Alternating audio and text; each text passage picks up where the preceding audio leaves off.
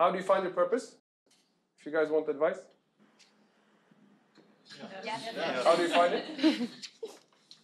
So I got on a plane to Thailand. I sat with some monks in silence for a week, waiting for the purpose to fall down. It did not. But I had sort of gotten quite more spiritual over the journey of my healing from my brain thing. And through sort of some continuous meditation, I meditate still every day. If I don't meditate for 2 days, I sort of turn into a freak with all the sort of stresses that are happening all the time. And for me, it was about doing something meaningful, building something that could be meaningful, and it had to be huge. Because if you're going to do something meaningful, why do it in a corner? Let's try to do something. Whatever you guys are going to do with your lives, you can do something amazingly meaningful at the consultancy, because that could be a vehicle to impact, right? I mean, sitting in the boardrooms and advising the largest companies or governments around the world, that can be super powerful. But know why you're doing it.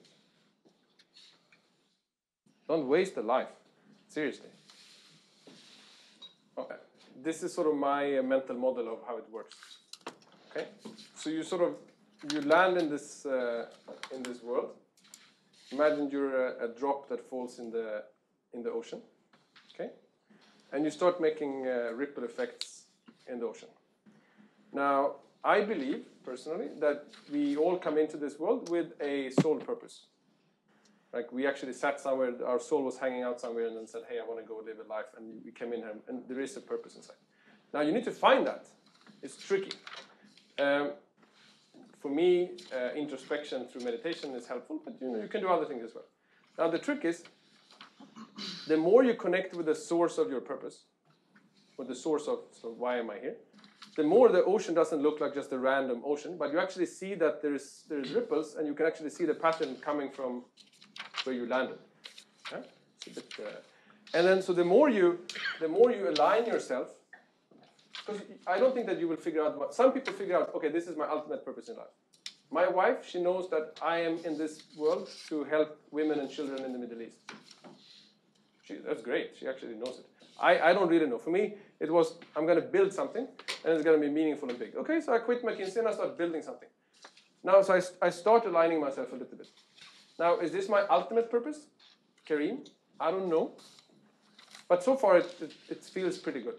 But as soon as I see, like, oh, but maybe it's a little bit more to the right, you have to keep walking. So I think it is a journey, but you have to commit to walking the journey.